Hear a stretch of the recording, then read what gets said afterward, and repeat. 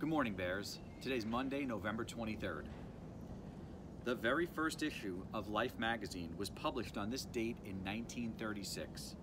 William H. Bonney was born on this date in 1859. You may recognize him from his outlaw name, Billy the Kid. Today is National Native American Heritage Day, the National Day of Listening, and National Flossing Day.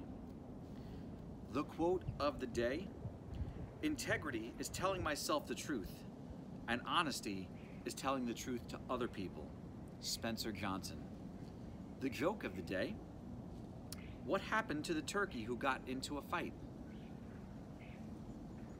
He got the stuffing knocked out of him.